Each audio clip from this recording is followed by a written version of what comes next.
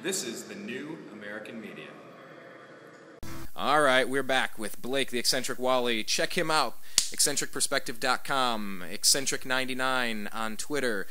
Sign up for his podcast, Eccentric Perspective, on iTunes, and listen to him Monday, Wednesday, Thursday on freedomizerradio.com from noon to 1:30 p.m. Pacific.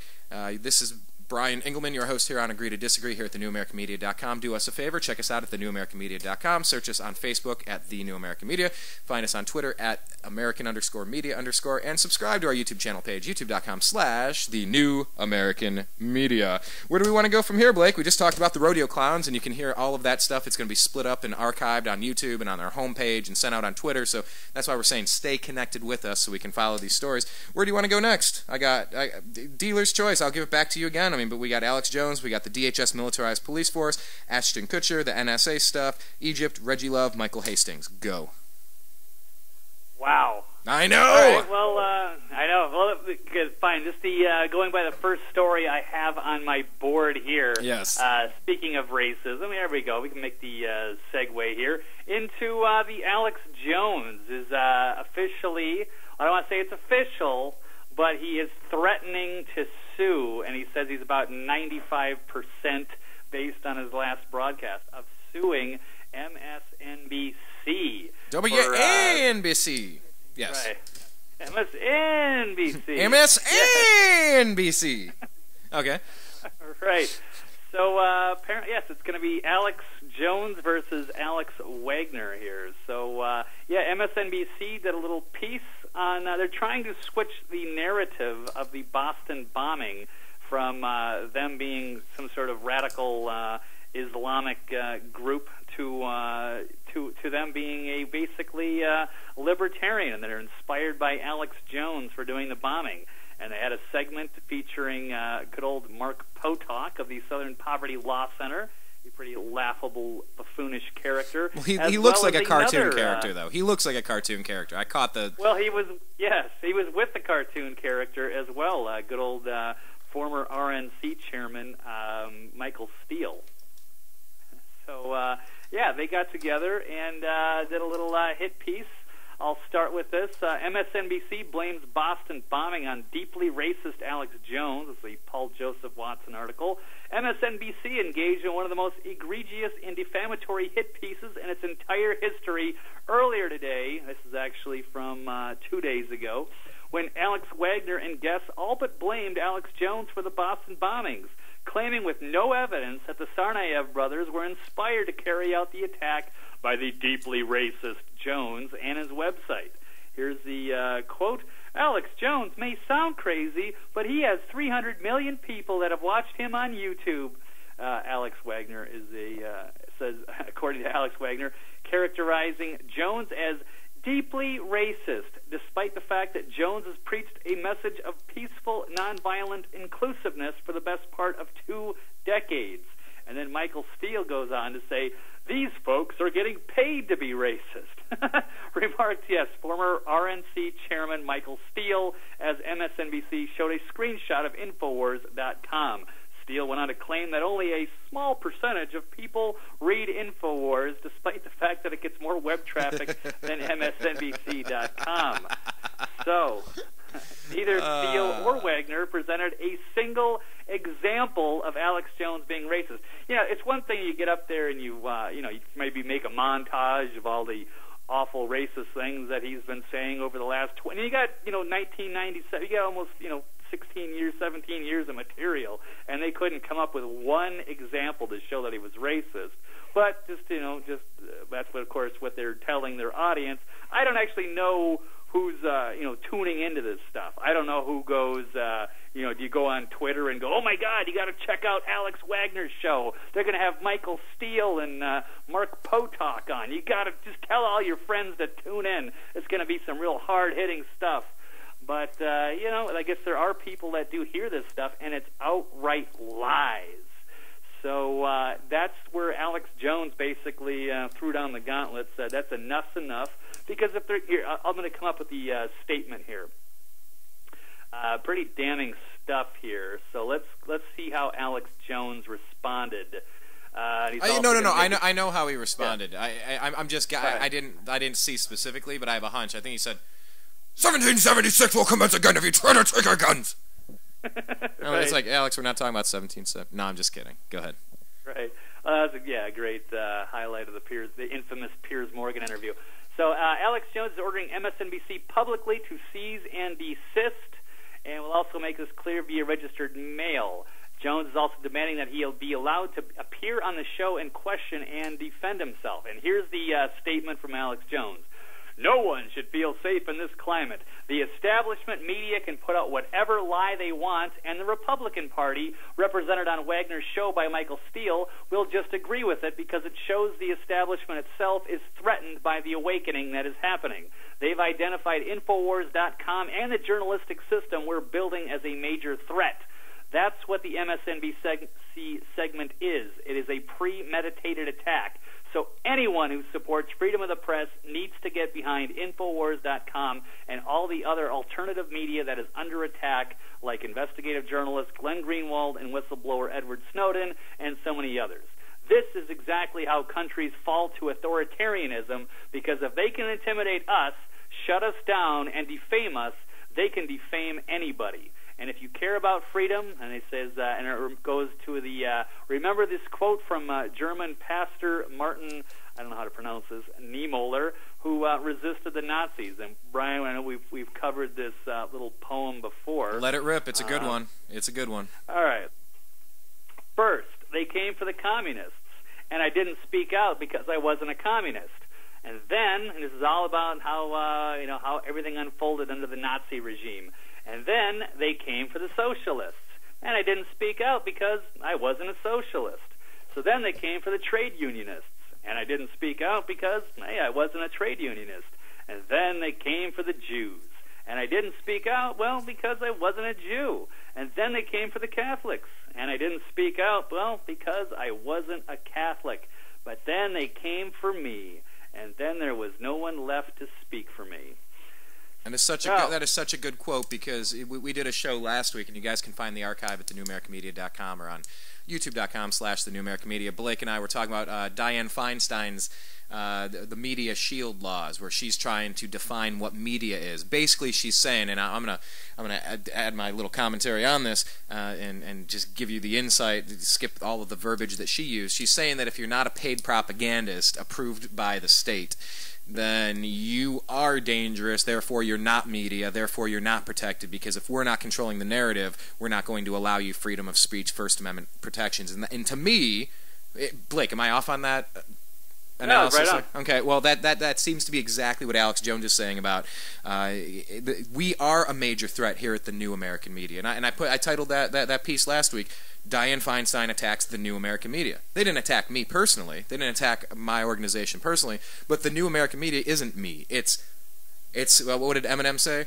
Because there's a million others just like me, who dress like me, who just don't give a something like me, walk, talk, and act like me, and just might be the next best thing, but not quite me.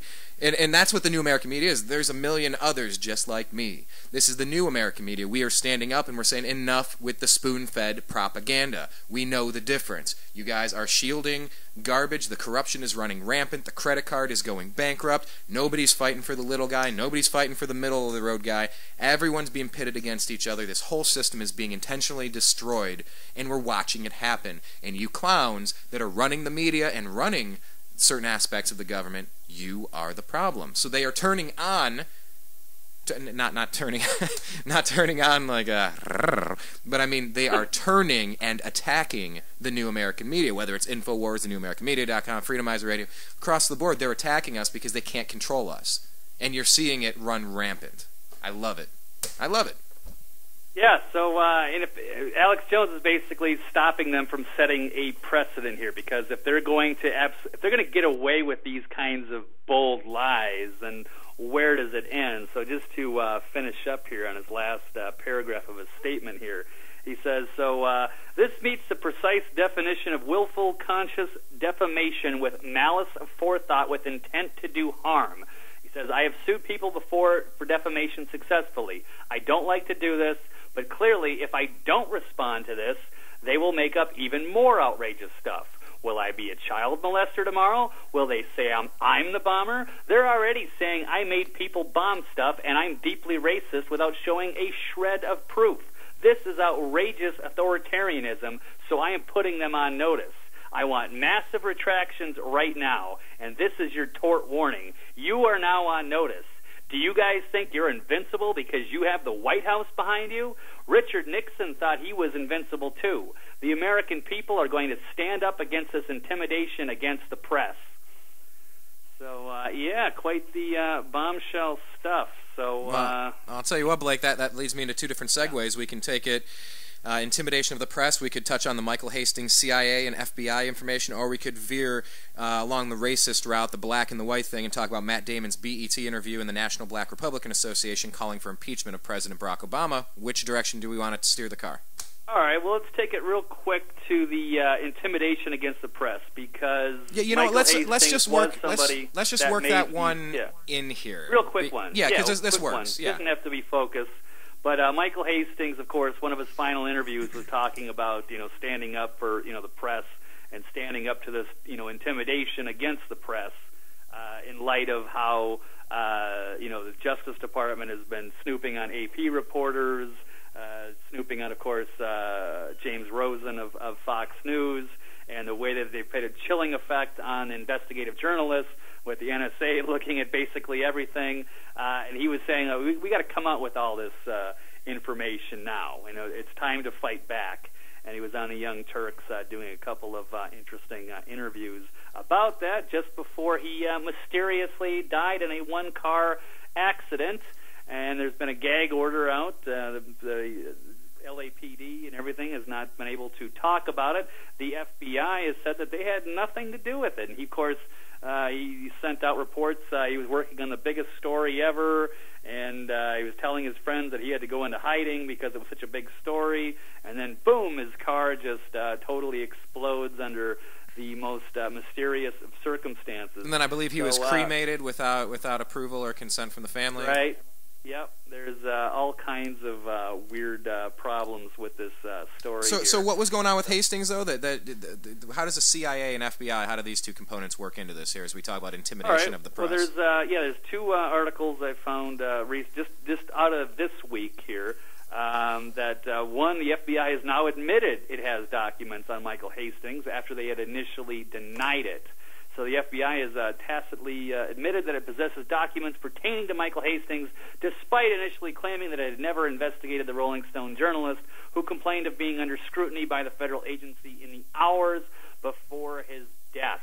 So let's just say here, there's a quote here. The Department of Justice has indicated that the FBI has likely located responsive records pertaining to investigative journalist Michael Hastings, who died in a tragic car accident in L.A. in June, and the agency expects to finish processing the records in about 3 weeks, reports Jason Leopold, who filed along with Ryan Shapiro a Freedom of Information Act request with the FBI in an attempt to obtain any record on the federal agency held on the reporter. So, and also briefly, we also found out that it was...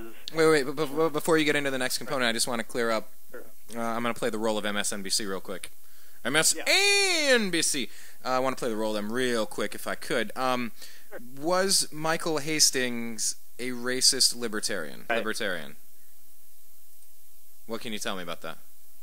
Oh, I thought you were going to play a clip on that. Sorry, I didn't. Well, he must be. If he's criticizing anything about Obama, then clearly the only reason for that is because he is he's deeply racist. Oh, okay. Just making sure we had that clear. Anyway, I disrupted your Hastings stuff. You had some All right, FBI. I thought you were going to throw a clip up there. But yes, one of the other things we didn't know about was what was he working on? It was going to be the biggest story ever, rumored to be the CIA. And it has come out that journalist Michael Hastings was investigating CIA Director John Brennan before his untimely death in a suspicious car accident. It has been revealed, and the report is set to be published by Rolling Stone magazine within the next 2 weeks. Wow, that's a credible publication, especially after putting Tsarnaev on the cover. Fantastic, guys. I'm sure a lot of people are going to pay attention to what you say about Hastings now. Good work. Good work. It's tough to say. They're actually, to be fair, tough to say. Michael Hastings was, yes, his big story about General McChrystal, where he did take down General McChrystal, was done through Rolling Stone, and he also admitted in one of his interviews with the Young Turks that he would not have been able to make that story had he been working under Newsweek, which he was a former employee of. So, yeah, we can get into the whole problem with the cover of the Rolling Stone article, but Rolling Stone does do some good investigative journalism, and also Matt Taibbi of Rolling Stone has done some fantastic work exposing all of the corruption on Wall Street and within the Federal Reserve. So I got to give some kudos. Even all right. All right. Well, despite the Rolling Stone cover. I think in honor of the name of our program today, we can agree to disagree on Rolling Stone for just a minute because Fair enough. We're a little bit crunched on time, and we have quite a few other interesting things we want to cover here on Agree to Disagree. Check out the homepage, thenewamericanmedia.com. We're going to take a brief pause, brief time out. We're going to come back. I want to kind of wrap this up, get rid of all this final racist stuff and all these things because, you know, we're talking about the NSA and the illegal spying and then the rodeo clown and then Alex Jones being called racist. And there's a story about the National Black Republican Association calling for impeachment of President Obama, who is half white and half black. And then in a Matt Damon BET, Black Entertainment Television, I couldn't imagine a wet television channel, Blake. I couldn't imagine white entertainment television. Could you imagine the outcry? Anyway, it's just the absurdity of everything being about race all the time. Anyway, I want to wrap this up because Matt Damon, he's a guy, I like some of his work. I want to play you something he said from Good Will Hunting, and then I want to play for you what he just said about President Obama. He is a classic Hollywood liberal who is well, I mean, liberals... He was a strong supporter of the president. You might be shocked to hear what he said recently. We'll pause for brief station identification here on the TNAM radio network, and we'll be right back with Blake the Eccentric Walley and myself, Brian Engelman, here on the NewAmericanMedia.com. You are listening to the New American Media.